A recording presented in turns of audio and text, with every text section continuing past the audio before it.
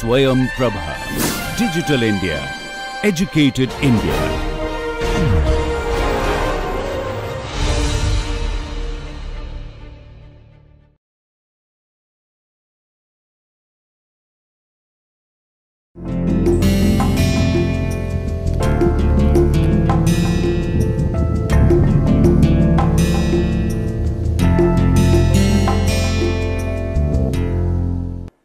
Good morning, friends.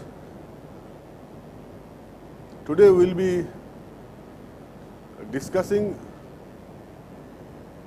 how to assimilate whatever we have been talking so far and add few new things.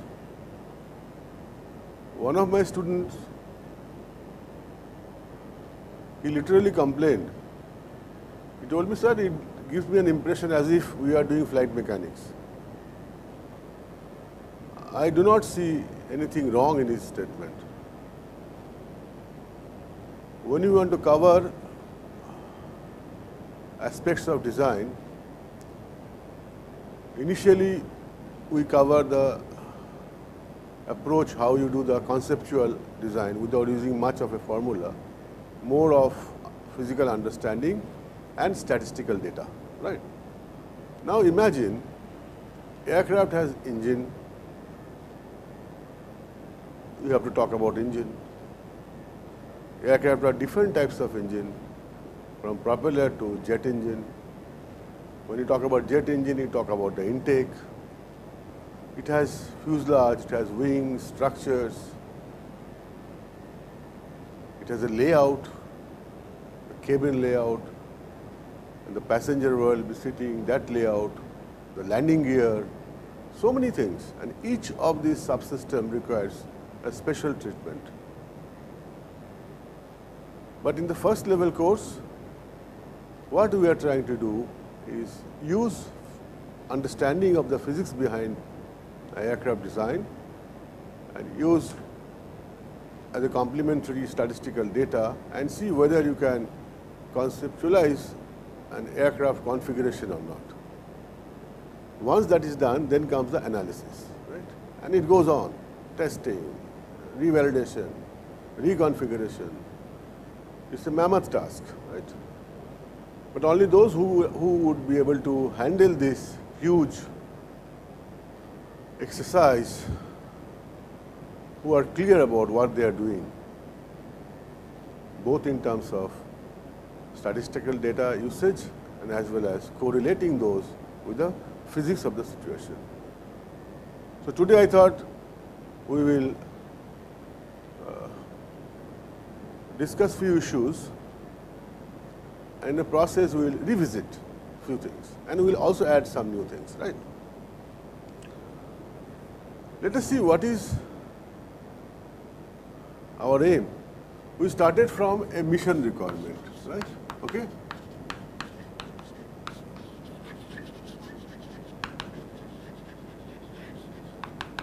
There are multiple mission requirements. And first thing we did was, we selected, or we should select a baseline airplane. Baseline airplane or aircraft. That is, see from the history of aircraft available, which aircraft suits your mission requirements, right? So that will become your guideline aircraft, and you can cross-check the dimension which you are conceptualizing. In doing that, first we estimated W0. It's a very gross estimation. What we did, we said, okay, there are primary mission requirements, takeoff, climb, cruise, etc., etc. And then we said, okay, W0 takeoff is some number. And in this exercise, we also estimated what is the empty weight fraction, what is the fuel fraction. A few we have taken statistically, few we have used physical understanding, like for range, for loiter, for endurance, etc. we have done. And finally, we estimated W naught takeoff, the gross takeoff weight, and in that we ensured that whatever W naught available here, W naught available here or required here, we translated back to W naught takeoff because we have to add that fuel which has been consumed. This we are expert in that. So W naught takeoff we have estimated. Now the next question was on the thrust loading. Thrust loading also from 2-3 criteria, we found out what is the thrust loading, let's say it is 0.4, some values. We have already estimated and we have discussed about what should be our understanding to get T by W, because T by W will play important role in accelerating the airplane from here to take off as well as for rate of climb. Right. We also know that when I am talking about T by W, when I try to write T by W takeoff, I know very well as the airplane is climbing, weight is going on reducing, even the thrust is going on reducing, thrust available because of density effect. And if it's a propeller driven airplane, the dynamic thrust we have to talk about. Similarly here, and again we have given a correction and said, okay, what should be T by W takeoff? Let's say this number is known. Then we talked about W by S takeoff. And there we had different mission, let's say as far as V stall is concerned, climb, rate of climb is concerned, let's say cruise is concerned, right? So let's say we have got here 50 kg per meter square. Here we have got 100 kg per meter square. And let's say here it is 75 kg per meter square. Now the question was, which one should I pick? Ideally speaking, everybody will recommend you take the lowest W by S. Lowest means your wing area relatively is large and it will support lifting characteristics. But then you also understand if wing area is large, drag penalty will be there, right? Turning will be another issue we have to look for. Weight we have to look for. But more than that, what we look for is when I am designing the airplane, what this airplane is supposed to do for the maximum time. If it is a transport airplane where we give more weightage to the cruise, the range, and from that, if I get cruise is around 100 kg per meter square, then I am tempted to pick this value, 100 kg per meter square. Why? Let us see. If I take the lowest based on the V stall criteria, 50 meter per kg per meter square, and cruise says it should be 100 kg per meter square, what is the meaning of that? Let us see. For cruise, lift equal to weight, and so half rho V square S CL equal to W, or W by S is equal to half rho V square CL. This is cruise. And when we have derived this 100 kg per meter square, in the cruise, let's say we have assumed that thrust required minimum is the condition for which CL was under root CD naught by K, and we have already assumed some aspect ratio, and CD naught typically you can assume around, to start with, 0.021, 0.025 even. The problem is, if I pick W by S equal to 50 kg per meter square, which has come from V stall criteria, that means what? That means if I pick this, then how cruise mission is going to be satisfied? So 50 kg per meter square, if I put it here, of course we'll need to multiply by 9.8. Now you could see that I have to increase the dynamic pressure because CL is fixed. CL is CD naught by K. That in turn tells me that I have to, instead of 100, if I want to make it 50 kg per meter square, So this will demand that you can fly at CL equal to CD naught by K at a lower speed or at a lower dynamic pressure. Then you can maintain that thrust required minimum condition. I repeat, suppose for cruise W by S we are getting around 100 kg per meter square for our thrust required minimum condition, but we have taken 50 kg per meter square satisfying stall conditions, and if I use that, it means now to have the same condition I have to fly at a lower dynamic pressure. Lower dynamic pressure means higher altitude and lower speed or both. Then you have to do a tweaking. Okay. But instead, if you do the reverse thing, what you do, you take W by S, the cruise value, because you say my main mission is cruise, so I will take this W by S cruise 100 kg per meter square. Then what is its implication on this condition? It means instead of W by S, which was 50 kg per meter square, now it is becoming 100 kg per meter square. But please understand, W by S in a consistent unit, it should be Newton per meter square. You have to multiply by G. So instead of 50, we have taken 100. That means what? That means the V stall, which is 2W by S by rho CL max, this condition of 50 kg per meter square was arrived with a W by S 50 kg per meter square and V stall we got for a particular value of CL max, because there is a restriction on Vs, which is Vs should be less than 50 knots or some number. If I now design the aircraft so that W by S is 100 kg per meter square, then your V stall will increase. And V stall increases means V takeoff will increase, V landing will increase.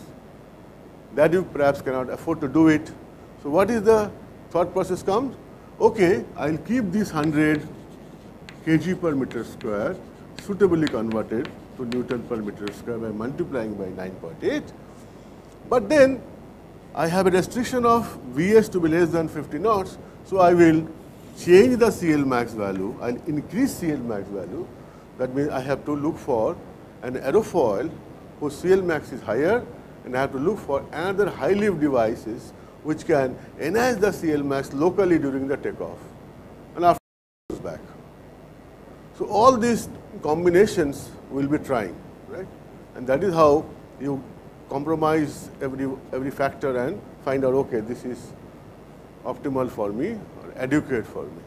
So this sort of a conflict will come, and a designer's job is how to give weightage to different segments and come back to a compromised, or all people will agree, okay, this is fine. Right? I thought first I will explain you that. So there, after W naught estimated, and once we have frozen okay and given justification, W naught by S, I picked up a number, and I have already picked what is W naught, so I know what is S. So I know what is S wing. This is known to me. And remember, when we were calculating W naught, we also assumed some aspect ratio of the wing, right? And let's say that aspect ratio I have taken around 8, just giving a number, which already you have used while calculating the fuel consumption during loiter or during range estimation. Once you know aspect ratio 8, then you just start doing what should be the span, what should be the chord. These are all conceptual, right? And then you ask yourself, okay, I want to reduce the induced drag, so my wing should have some sort of a taper ratio. Maybe taper ratio of the wing I'll keep around 0.5. At a conceptual level, not a bad assumption.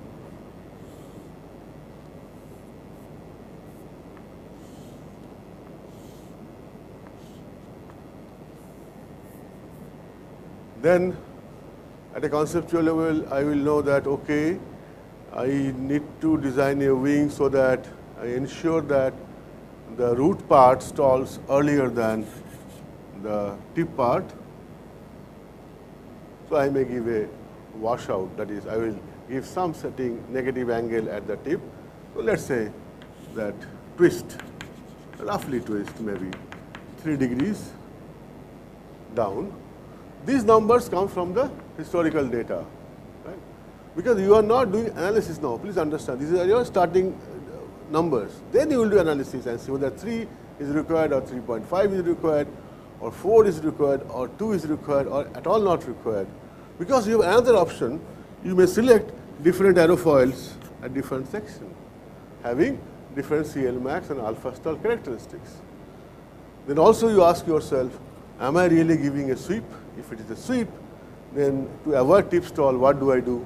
All those questions you ask here, right? So in a nutshell, at a conceptual level, you have got an idea about what is the wing area and what is the mean aerodynamic chord, right? You know that how to calculate mean aerodynamic chord once you know the taper ratio. Okay. Now, your wing area, aspect ratio, etc., you have conceptualized. Next question comes, what should be the fuselage length?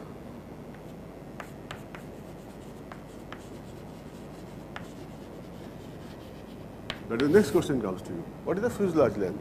And you know, last class we have shown a very good correlation, fuselage length as A W naught to the power C, very good correlation with the gross weight. And we have demonstrated for Cessna 206 and Sinus 912 how accurately it predicts. And you know, by that you have got some fuselage length. So roughly you know, okay, this is the fuselage length I will be operating, right? Next question comes, out of this fuselage length, where will be the expected CG? Generally, I have shown you in the last class, for a conventional airplane, it is not a bad idea to assume the CG to be around 25 to 30% of the total length from here. Because the CG is extremely important, because whole of your airplane installation of wing, tail, everything will depend upon why the CG, because it has to define some stability criteria, it will satisfy some stability criteria. The majority of the work or majority of the iteration works out here, because at this stage you do not have an idea about what sort of weight distribution will happen. So once you conceptualize, then you use approximate correlated data, statistical data, and see where the CG should be. But not a bad idea if you take this sort of a percentage of CG total length. Now once I do this, now what are the information I have got? Let us see. We are all talking about conceptual design. So we know what is W naught, we know what is the wing area, we know what is the wing aerodynamic chord. Our next question would be, and also we know what is the fuselage length, right? So let us say this is the fuselage length. And around 30% I have kept the CG, right? What I prefer to do, let's say I am designing a symmetric wing. So I will initially try so that the AC of the wing and CG are at same location. That means this wing will only be responsible for producing lift.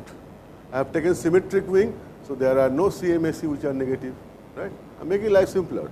I put AC of the wing and the CG of the aircraft at same point, so this wing lift will not create any either a destabilizing or a stabilizing moment. Next question is,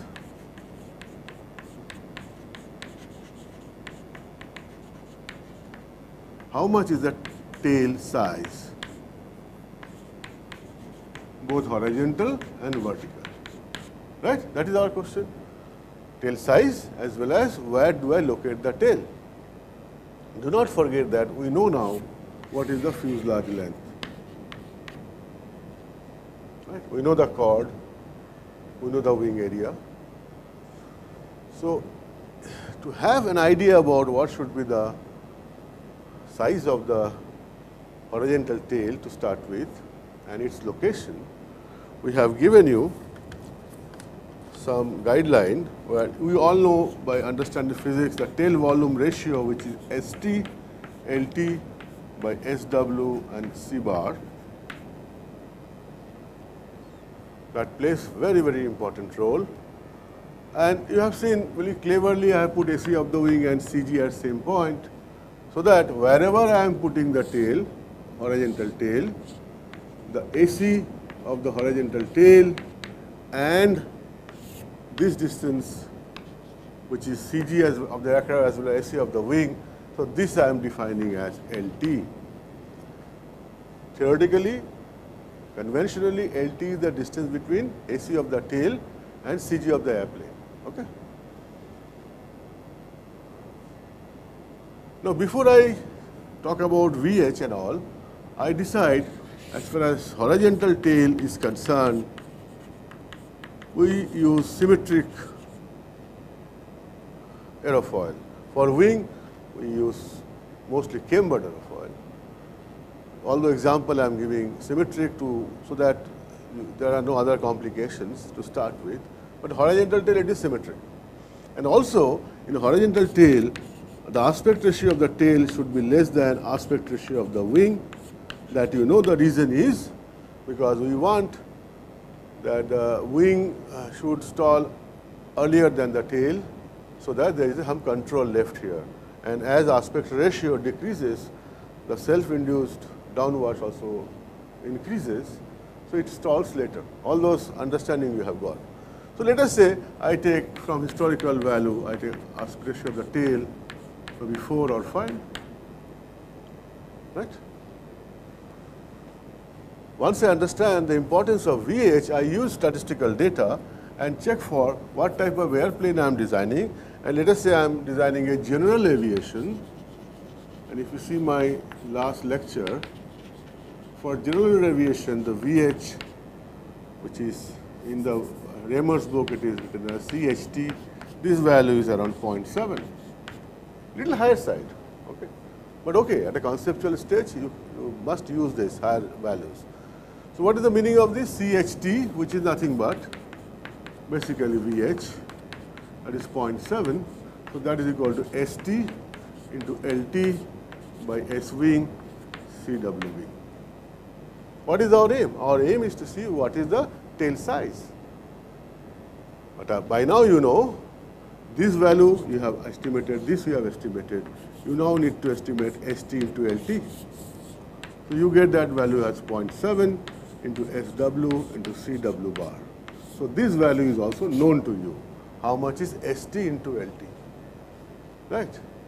And for LT, you have another guideline based on statistical data. Refer my last lecture. It says for front mounted engine, LT you can take as 60% of fuselage length.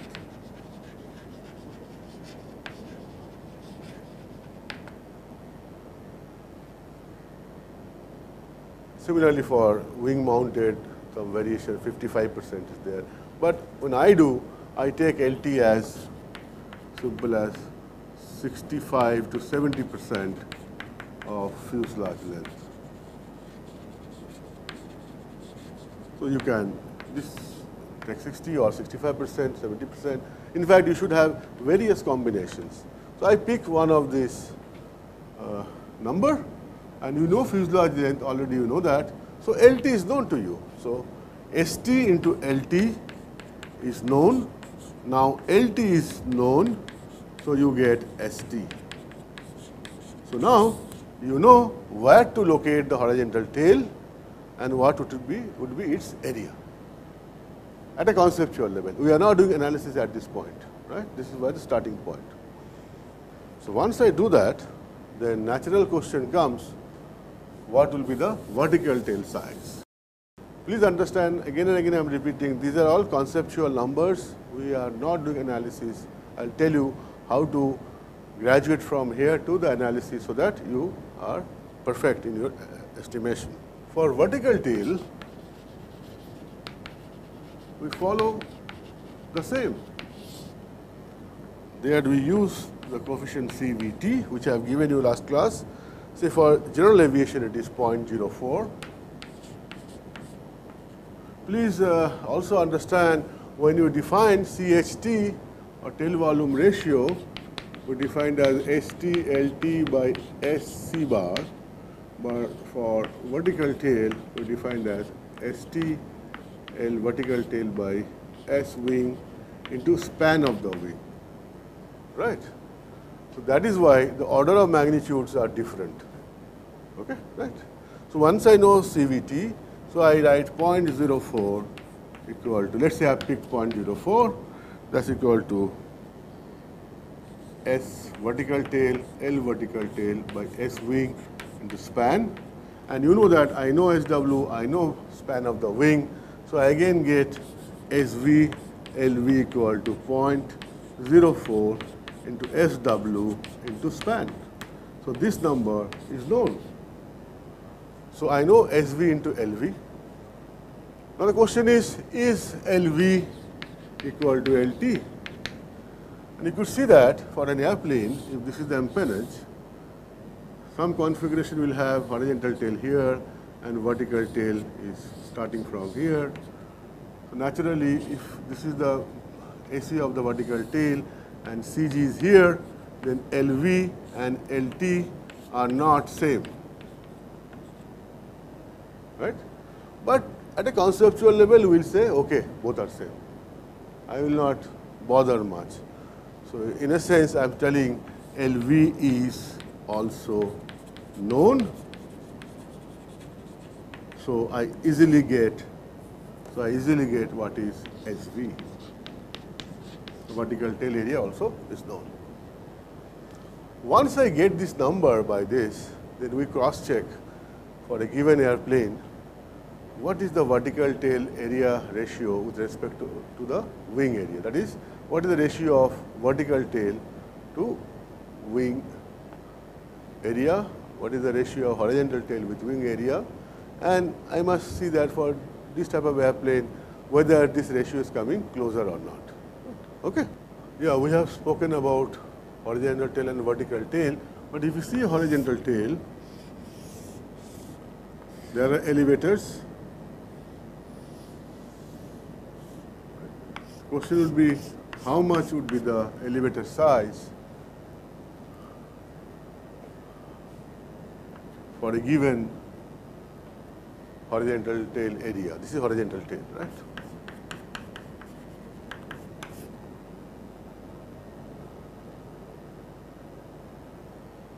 You will find for most of this airplane, this elevator and rudder.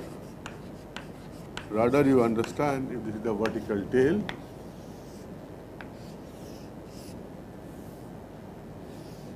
you have a rudder somewhere here. So typically elevator and rudder are 25% to 50% of tail chord. That is, the meaning is, if this is my horizontal tail, you will find this 50% line, so around 25 to 50% area is kept for elevator, right? There are finer things which you will see once we analyze it. Yes, let's say I am taking 50% of the horizontal tail in terms of chord. This part is my elevator. I may have elevator something like this. I may use only 90% of this as an elevator, because I know there are tip losses here, so I may not use it, right? And there are other issues in elevator. You'll find that there's something called flutter at high speeds. You could see that if this is the elevator which is supposed to move about this hinge line, its CG is behind, so it will have tendency to do like this. So for that, we also do some other balances, we call aerodynamic balance, mass balance. In a sense, we want to see that this effect is neutralized. We will talk about those things.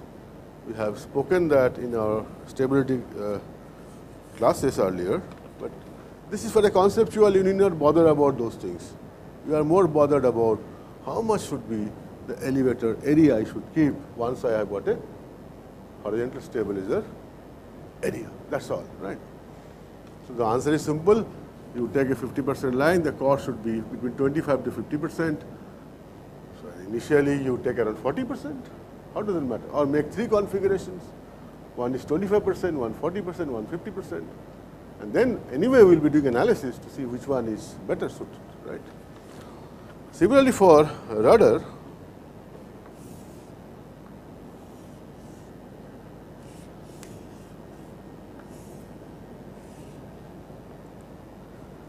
you will see that for high-speed rudder, high-speed airplane, rudder will be around, this will be around 50% of the span. And as far as the chord is concerned, that is whatever I have told you earlier, that 25 to 50% of vertical tail chord. But you will find for the high speed,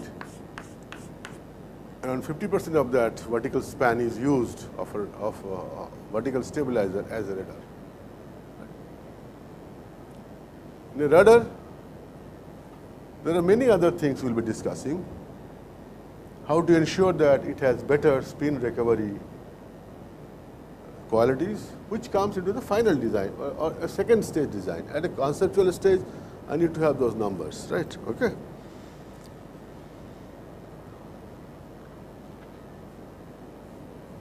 Now coming back to other control surfaces, at a conceptual stage, we have wing, and you know roll control is done by aileron, right? And in aileron you'll find the aileron span would be 90%. Total 90%. You have seeing airplane where 90% of the span is used as aileron. This percentage is again not used because of, you know, there are tip stalls, the vortices will be there, so effectiveness may not be good. But you will also remember you need to have space for flaps which are high lift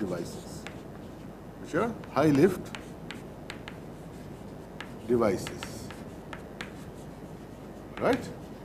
So now then what happens, then your wing layout changes. So you say the center, some portion you are using for high lift devices and the flaps, and rest portion you are using as aileron. So this is aileron, and these are high lift devices.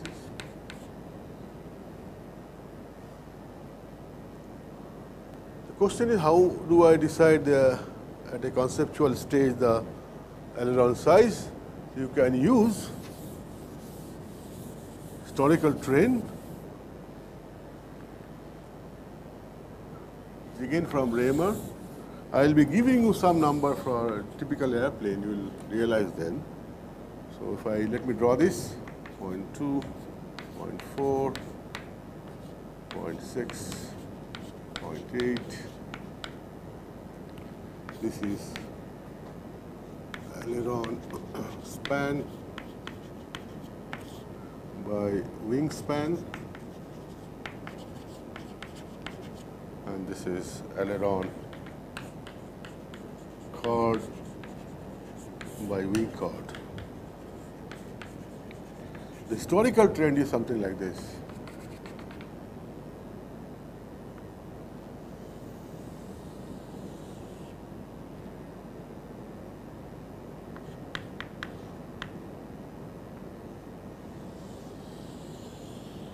Something like this. Okay. How to use this? Of course, these values are. Please refer those charts from book or from any other literature. Here, what we were looking for, how do I size my aileron?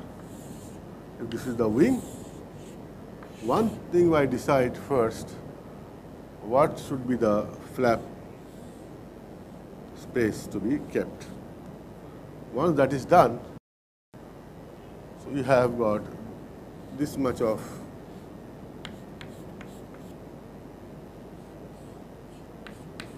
space for the aileron. Okay? And typically, you will find aileron span will be 50% to 90%. When I say 90%, you can easily understand that means there are no high-lift devices, right? 5% left here, full is aileron. But when I am using flap, so you are more close to 50%. So if I have that aileron span to wingspan, this ratio I will be knowing. Once I pick a number from here, then I know this ratio, and I can easily, suppose the ratio is coming 0.6, so I come here and somewhere here I see what is the ratio of aileron chord to wing chord, and since I know wing chord, I can also find out what is the aileron chord from here. This also gives you quite a good estimates at a conceptual stage. Also understand for a high-speed airplane, if you are using a conventional aileron like this at high speed, it may happen that you are giving a deflection down here, up here to bank like this, but because of high speed, this wing may twist downward, right? It may generate twisting moment. And then instead of banking towards left, it may start banking towards right. We call it aileron reversal. So for high-speed airplane, you'll see people use spoilers. Spoilers are, of course, required for spoiling the lift. Conventionally, they are used for landing. But now you could see that if I reduce lift on one side of the wing, so I'll be able to generate a bank angle and will avoid high-speed aileron reversal. So all these combinations are used, and generally these spoilers are installed. So this is the wing, and this is the line of maximum thickness. The spoilers will be installed aft of the point of maximum thickness. So all those details we will be talking later. However, you must understand, since the physics behind spoilers giving a rolling moment is based on spoiling the lift, that effect is nonlinear. So these are for small corrections, right? One has to have a very good flight control system to manage it smoothly. By today's lecture, I tried to summarize at a conceptual level how can you think of an airplane without having much of a formula, right? But same time, you should understand, I need to also know how effective should be my elevator or rudder so that I can trim the airplane from one condition to another condition, right? What should be my elevator size so that I get right type of elevator control power. So this part I will talk tomorrow. I'll start with an example, a numerical problem, and then come back and try to see how we can translate this understanding into the design of an elevator. Similarly, rudder as well. Right? Thank you very much.